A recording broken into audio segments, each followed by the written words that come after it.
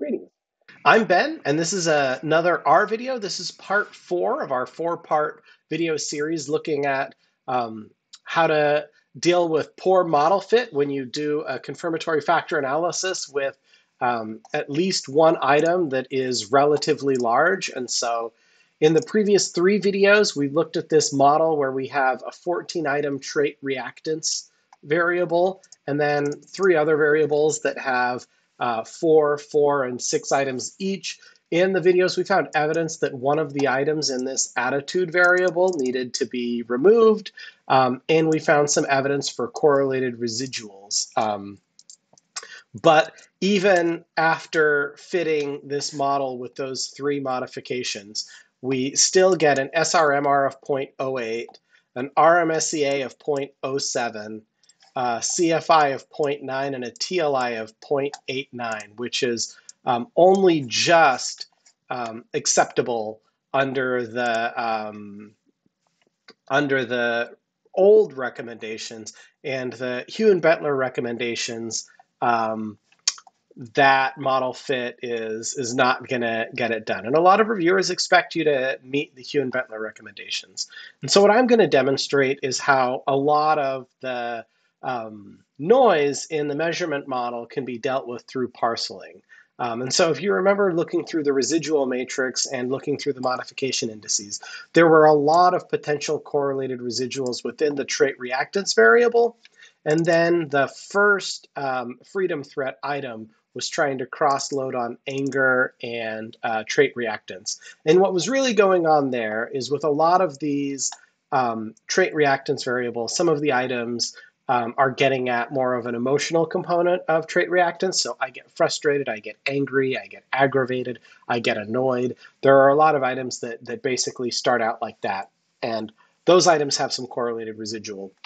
And then what's happening with the freedom threat variable is that this first item is worded something like, this message threatened my freedom to make my own conclusion, or something like that. So it's a very direct measure of freedom threat. And these other 3 aren't quite as direct. And so this is a more straightforward measure of freedom threat, and therefore it has a little bit more correlation with anger and trait reactance than the latent variable as a whole. And so that's showing up as an occasional correlated residual and an attempted cross-loading. So our model isn't misspecified. It just has some natural, understandable noise associated with those features. And so what we're going to do is create parcels. And if you want to know more about parcels, or if you want to know more of the scholarly conversation about parcels, Todd Little has written a couple of articles about it. This 2013 article, Why the Items versus Parcels Controversy Needn't Be One, I think is a really good article walking through the logic of parcels, the actual mathematics of what happens when you do a parcel, why some people argue against parceling, and why he thinks that it's a really good idea to parcel. And one of the arguments that he makes is that if you parcel, instead of having all of these degrees of freedom, so this model has 316 degrees of freedom, and most of those degrees of freedom come from having all of these over-identified latent variables. And one of the arguments he makes is that when you parcel, you can have all of your variables be just identified, meaning they only have 3 items. And so what you do then essentially is take all 14 of these trait reactance items and average them so that we only have 3 combinations of those 14. And then with these 4 items, we would just average 2 of them together and then keep the other indicators as standalone. And same thing with anger. And then with these 5 attitude items, we could actually create 2 parcels, which are combinations of 2 items each, and then leave one of the items as a standalone. And in the article, Little recommends balance parceling unless you have subdimensionality in your factors. In other words, if you have sub-factors that you know about, then you want to make different decisions, and I'll make another video about that. But here we don't have any sub-factors that we're intentionally aware of, and so what balancing will do is take the best item and pair it with the worst item, and do that iteratively. So we see it looks like RS9 is the best item unless I'm missing something, and the worst item is RS6. So maybe we would start our parcel like that, and then our second parcel would start with our second best item, which, I guess RS3 would be our second best item, and then we would look for our second worst item, which I guess would be RS8.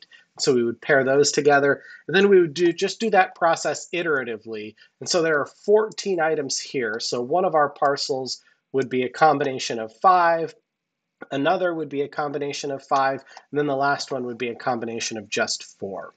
And so I went ahead and did already create the code to generate the parcels. And this looks just like what you might do if you were computing a variable to use outside of structural equation modeling.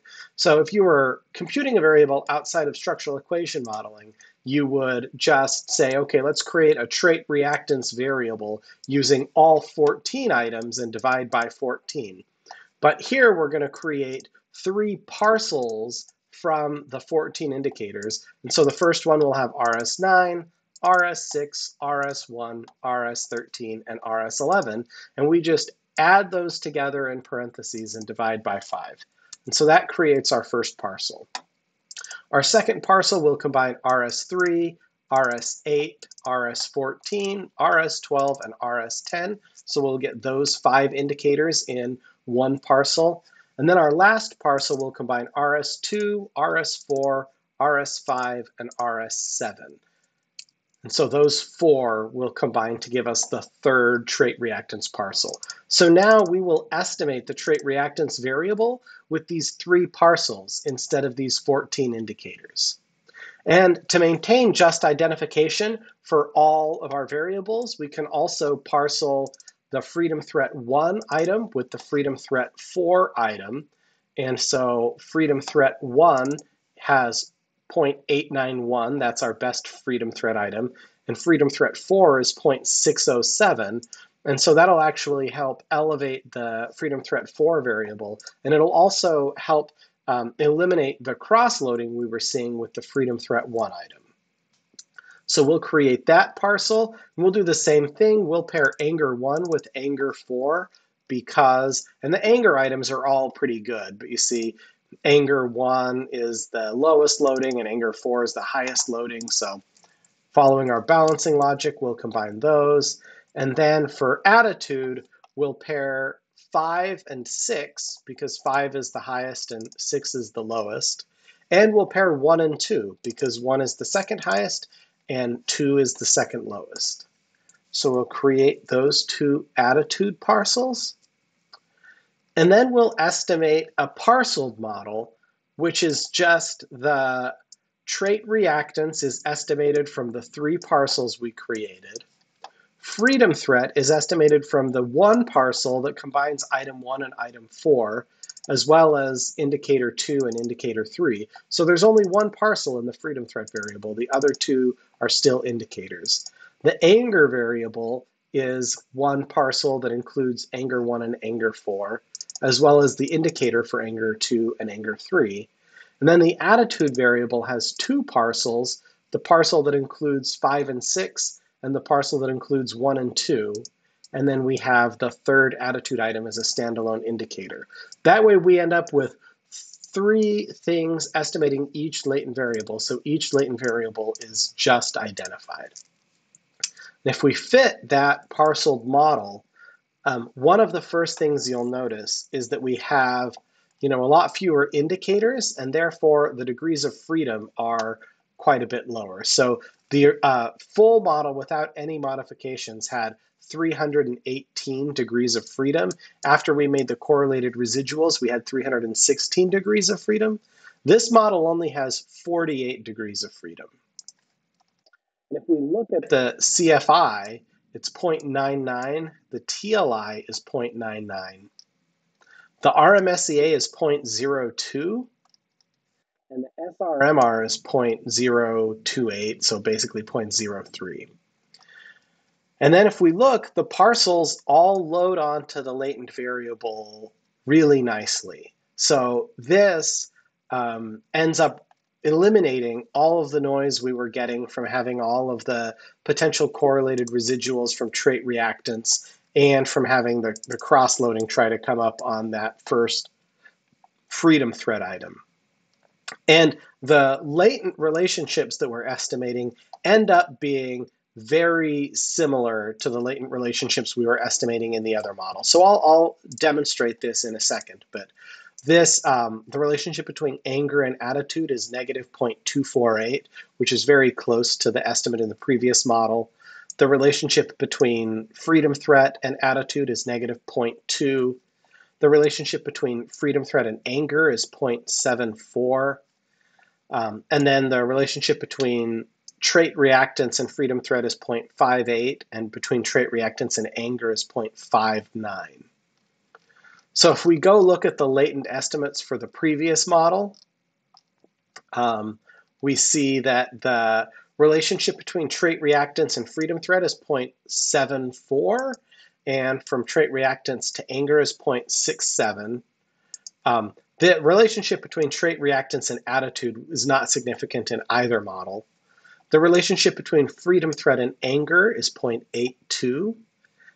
So all three of those relationships, the trait reactants, freedom threat and freedom threat and anger, all three of these are actually smaller in the parceled model than they are in the full model. The relationship between freedom threat and attitude is about almost the exact same, negative 0.2. And between anger and attitude, it's also almost about the exact same, negative 0.25. And so in a couple of instances, we notice that the parceled model underestimates some of the latent relationships relative to the full model.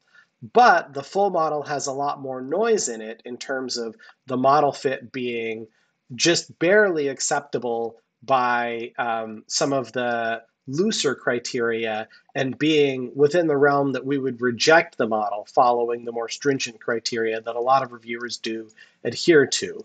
Whereas the parceled model has almost perfect model fit. So the reason that I think that parceling is an important solution is because when people have the full model with model fit that's acceptable by some standards but rejected by the standards adhered to by a lot of reviewers, what people end up doing is just not doing structural equation modeling. They just say, well, I'll just run some regression models and just average all 18 of those trait reactance items into one trait reactance variable and, just do everything in, manifest regression analysis. Which, okay, fair enough. I've done a lot of regression analysis. That's a perfectly suitable approach. I have videos on here showing how to do that. But, there is some argument about whether parceling, whether we should allow parceling. I very much agree with Todd Little and his colleagues that there doesn't need to be controversy about that, and that if parceling gets us into a space where we can do, latent variable structural equation modeling, correcting for measurement error, gain a lot of the benefits of flexibility, and, estimating latent relationships with only true variance information and no error variance, then I think we should keep, I think that's a good argument for using parceling, and then not always having to have a fight with reviewers about whether the Hu and Bentler model fit recommendations are appropriate. So that's my opinion on parceling. Hopefully this video at least shows you how to parcel and give you some resources if you want to read more about parceling, and demonstrates that parceling in most instances will solve the model fit problem. It's important to emphasize that when you parcel, you need to do it in ways that are theoretically justified, and you need to do it after investigating your model for important misspecification and identifying all of the causes for misfit so that the parceling isn't papering over model misspecification. But if you follow the steps outlined in videos 1, 2, and 3, and then construct your parcels following the recommendations in that little article, you should be in good shape. I will make another video about how to parcel if you have subfactors in your variable, where there are two different strategies depending on what you want to do with the subfactors. But if you just have a big scale and you only want to measure one variable and there aren't subdimensions that you're aware of, then this is the approach that I would recommend, the balancing approach that we did here. Thanks for watching.